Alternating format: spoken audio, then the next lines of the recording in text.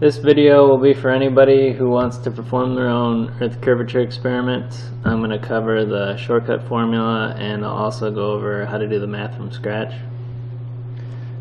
So right here is the shortcut formula. So the height obscured equals distance to target minus distance to horizon squared times 8 inches. If you've watched other flat earth videos, you've probably seen this equation, but without the distance to horizon part of it. You've probably just heard distance in miles squared times 8 inches. And that's not wrong, but that's for an observer height or a telescope height of 0 inches, which means your telescope or your camera would be sitting on top of the water. That's not practical. I assume you don't want to get your equipment wet. Plus, you have to have your telescope higher than any waves that might be present. So we have to include this term because it could be significant. Okay, so I'll just describe these terms real quick. So height obscured is the height obscured by the curvature of the Earth in inches. If you divide by 12, you can convert it to feet. Anything shorter than this height should be hidden behind the curve of the Earth. Distance to target is just the distance between the observer and whatever he's looking at. Distance to horizon, this is in miles, and this is based on the height of the observer or your telescope / camera height. You might also hear this called the tangent line, and this has to do with the geometry used to calculate it. You actually don't have to calculate this. There's a calculator online that'll do it for you. If you go to Google and you type in distance to horizon calculator, that should be the first or second in your list. And this is ringbell.co.uk/info/hdist.htm. It's pretty simple here. You just put your height. I'm going to put it in feet. Let's just say 3 feet. Calculate distance. And your distance to horizon is then 2.1 miles. So let's go back here. So you would take your distance to target, say it was 5 miles, and your telescope was 3 feet off the ground. Then distance to horizon would be 2.1. Subtract that from your 5. You've got 2.9. So now you're squaring 2.9 instead of the 5. And then multiplying that by 8 inches. So you can see it can be significant if you're dealing with smaller distances. These are just calculations from the experiment I did. You can go watch my first video on that. Or you can pause it here and look at this if you want. But I'm going to move on to the math from scratch. Okay, this is probably math you guys haven't done since high school, so I'm going to try to break it down into sections so it's not too overwhelming. This is your basic overview here. The circle represents the Earth. Point A is where the observer is. Point B is where the target is. D is the distance between them in miles, and that's this arc here. R is the radius of the Earth. And the average radius of the Earth is 3,959 miles. If you live on the equator, you can add 4 miles to that. So what we're looking for here is this green line, H, and that represents the maximum height that would be obscured by the curvature of the Earth if you had someone standing at point A looking out in this direction. So this line right here is a tangent line drawn from point A to this maximum height, H. And if you don't know what a tangent line is, it's just a line that touches the circle at one point. And a rule with tangent lines is if you draw a radial line from the tangent point to the center of the circle, that line is always perpendicular to the tangent line. So we know this angle here is 90 degrees, which gives us a right triangle. If you have a right triangle and you know any angle and one side, you can figure out the other 2 sides. So right now we only know one side is R, and we need to find angle X. But we can find that because we know this arc D. So the formula for that is arc length equals the angle in radians times the radius. So in this case, D equals X times R, and if you rearrange that, X equals D divided by R. Now when I did my experiment, my distance was 5.33 miles, so I'll use that for the calculations. So here we have X equals 5.33 divided by 3,959. Let's do that.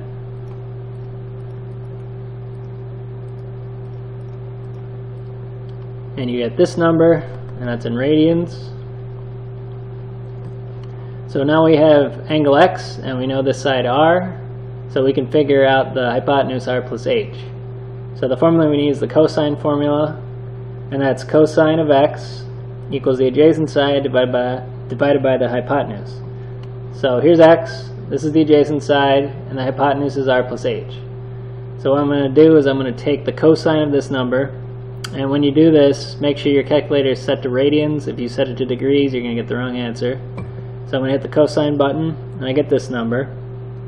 So that number equals 3,959 divided by 3,959 plus h.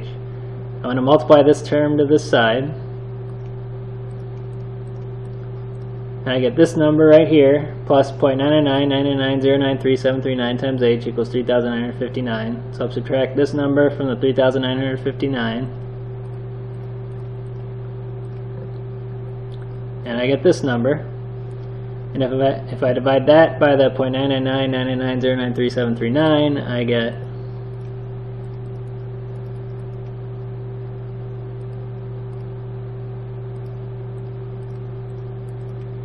this number, and that's h in miles. I'm going to convert that to feet by multiplying by 5,280 feet per mile, and I get 18.944 feet.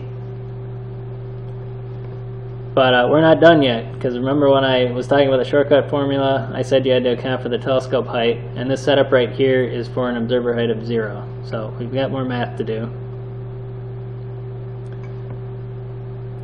So I kind of zoomed in here so you can see it better. This red line is t, and that represents the telescope height. And this line here is another tangent line drawn from your telescope lens to the surface of the Earth. So this point C here is a tangent point, and it represents the zero height equivalent of someone standing at point A with a telescope height of t. So all that means is if you had your telescope on the ground and we're looking this way, you'd see the exact same thing as someone over here with their telescope height, height t off the ground.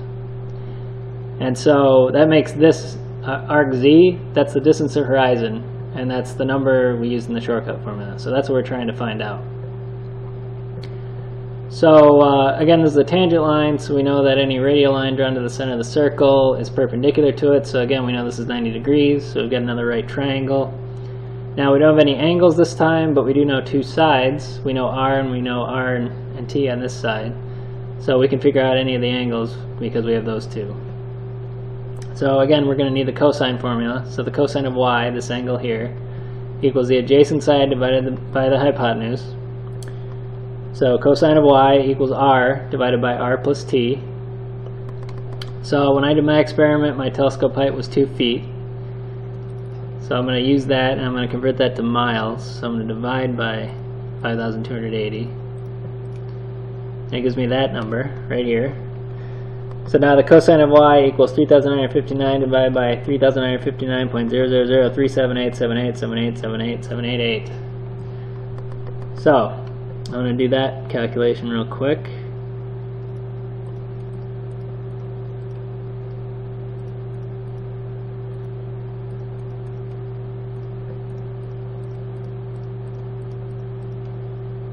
And I get this number right here.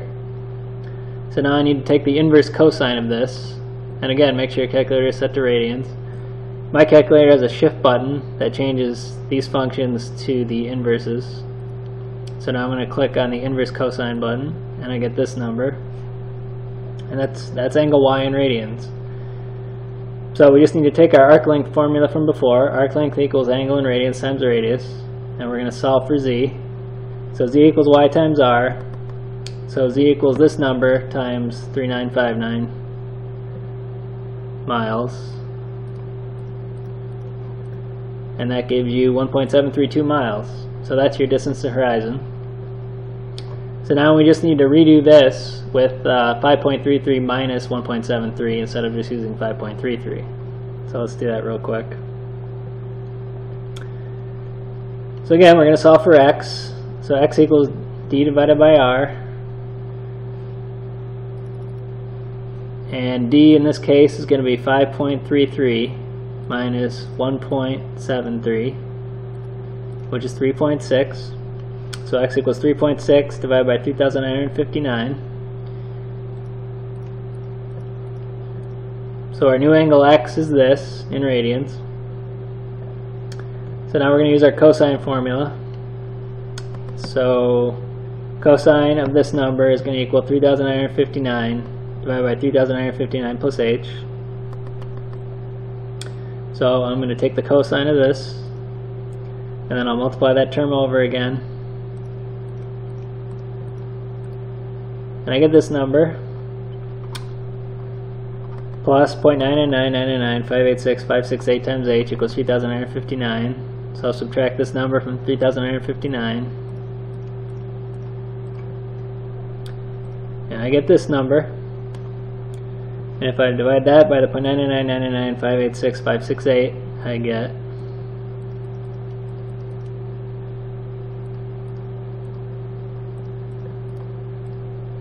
this number, and that's your new h in miles. So we're gonna convert that to feet again, and now we've got an h of 8.642. So anything below that height should not be visible. So you can see the huge difference here between the 18.94 feet and 8.642 feet, and I only had a telescope height of 2 feet. So when you're dealing with small distances, you know, just a few feet off the ground makes a big difference in this calculation. So there you go. Good luck to anyone who's going to try this for themselves.